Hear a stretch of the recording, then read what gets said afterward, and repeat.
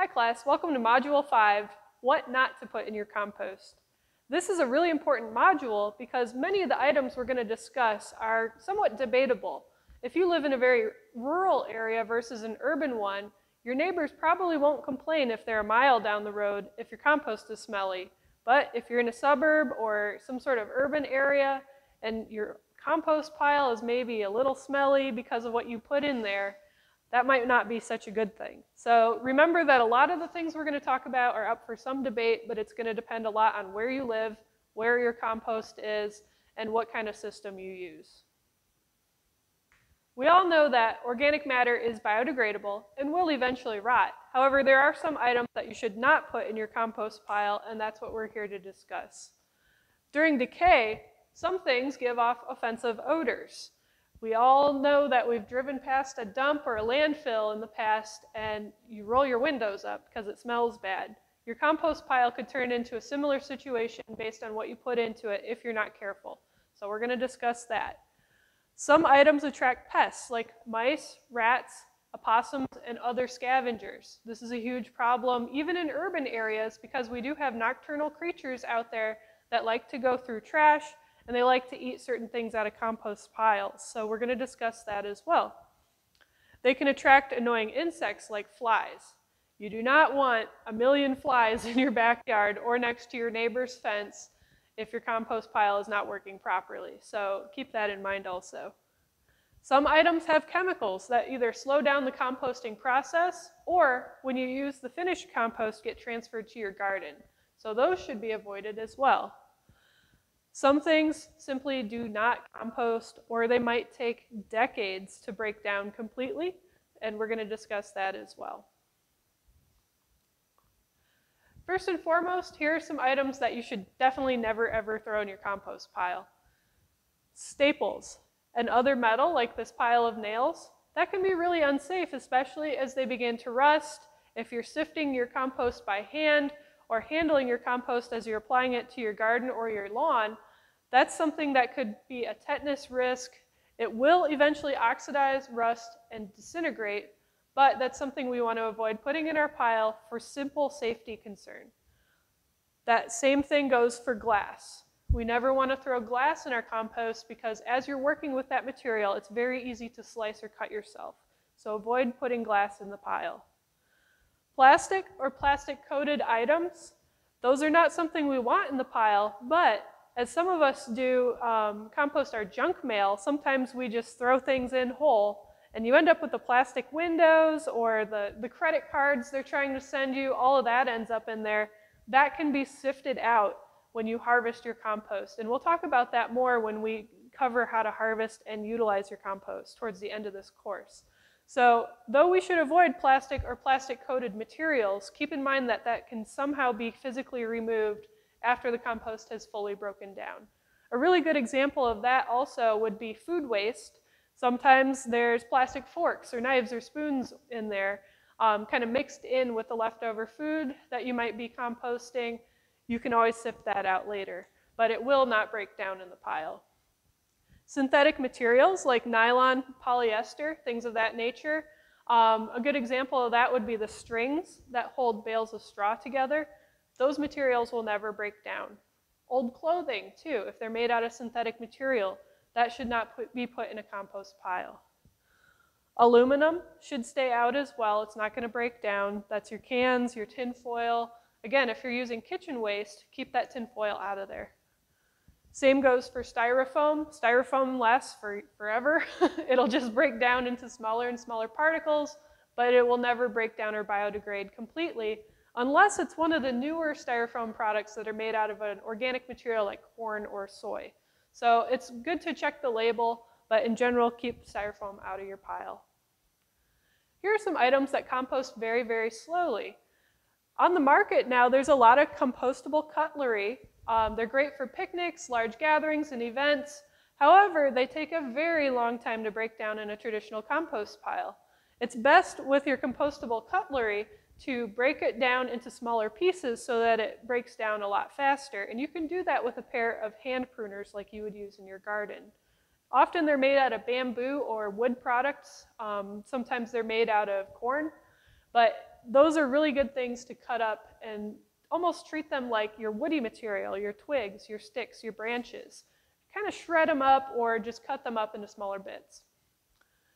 Hair. Hair is one, especially if you have a big fluffy dog, that a lot of folks do try to compost, or if you're a barber or have a salon. Hair does break down eventually, but it takes a very long time. Hair actually does have quite a bit of nitrogen in it, so it's not the worst thing to add to a compost situation, but keep in mind that, you know, even 5–10 years from now, you might still have big clumps of hair in that area. So it does take a long time. And this is a little gruesome, but when they exhume bodies, guess what? The hair is still there, the bones are still there when everything else is gone, right? That's a little gross to think about, but that's also why we don't include bones in our compost pile also. Unless they're ground up, they're going to take a very long time to weather and break down into a small enough particle size that you can then screen it out and put it into your garden. So in general, we avoid bones. Leather is another natural material that will eventually rot, but because it's been tanned and cured in such a way that prevents rot and prevents that hide from breaking down, it can take decades for it to fully decompose. So avoid leather products in your pile as well. Rubber is another great thing that's made from a natural material. Remember, rubber is either synthetic or it's, you know, derived from plant sap from a tree. It takes forever to break down as well. It does get kind of brittle and break into smaller and smaller pieces, similar to like a styrofoam cup would do, but it's not the best thing to add to your pile. Here are some things that either attract animals, rodents, flies, things like that, or they can be really foul in odor. We live in South Louisiana here, so we often have crawfish boils or shrimp boils, or we might boil some crabs for dinner. All of that shell material and leftover bits is compostable, but as anyone who lives here in the summertime will tell you, it gets very, very stinky. So though fish and seafood products are very good in a compost pile, and they include a lot of good nutrition for your plants and for your garden, you do want to bury them completely or compost them in an area where the odor is not going to be a problem. And it can become a problem very quickly. Dairy products, that's another one. A lot of pests like raccoons, opossums, rats, they love to come in and eat dairy if it's in your food scraps.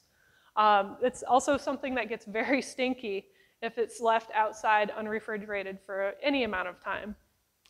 Oils actually mess with the microbiology of the pile. Remember, we talked about how compost is alive. The oils are something that those little microorganisms don't really digest or break down. So it's best to keep oily food products, even paper towels that might have been soaked in oil if you were cleaning a cast iron pan, something of that nature. Keep that out of the compost. Bones also attract a lot of pests, as do meat products. I would lump fats and lards in that category as well. Anything oily that's going to get smelly is going to bring unwanted visitors to your compost pile.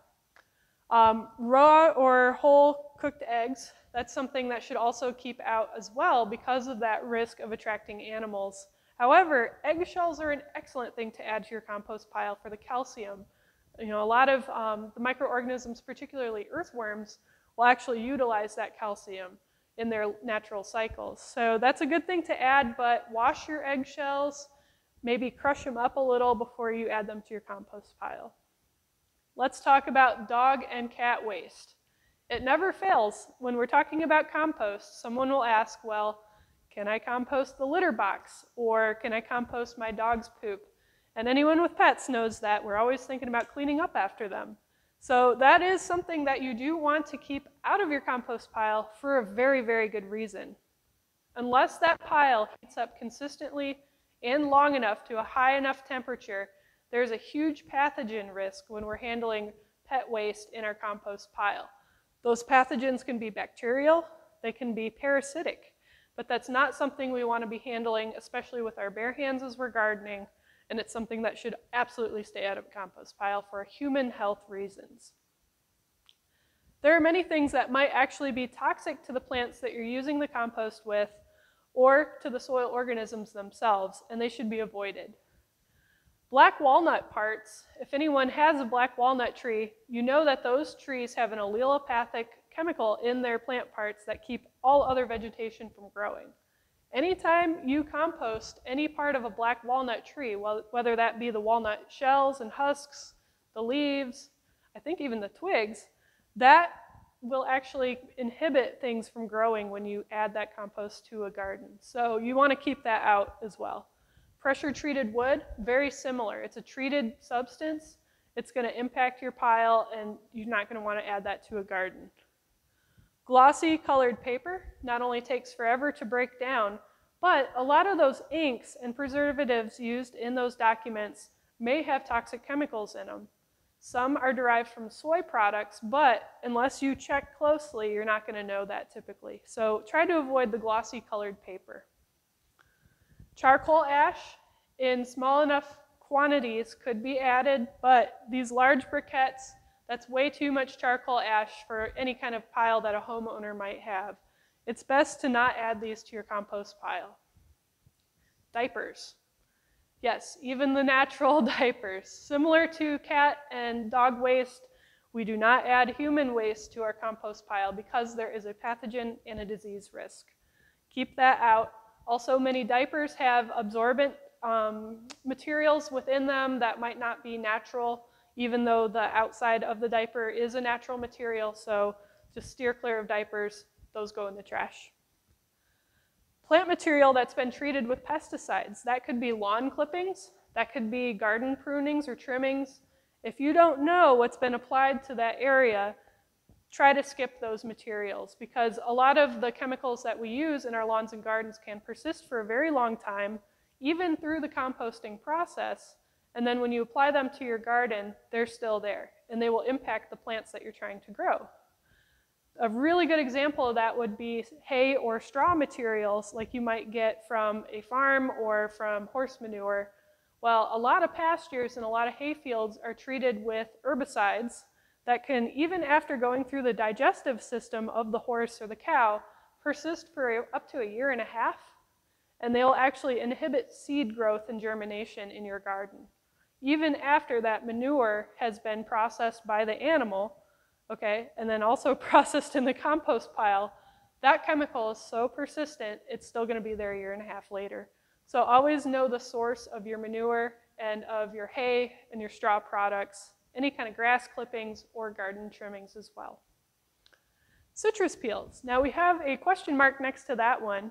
I compost citrus peels, but many people do not, especially if they're relying on worms or the soil microorganisms to really do the bulk of the work in their pile.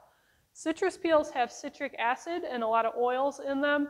A lot of our soil biology does not like that and does not respond well to it. So especially if you have a lot of citrus, a lot of lemon rinds, orange peelings, things of that nature, it's best to either spread them out into a large area, not include them at all, or cut them into very small pieces so they break down a little faster through other methods.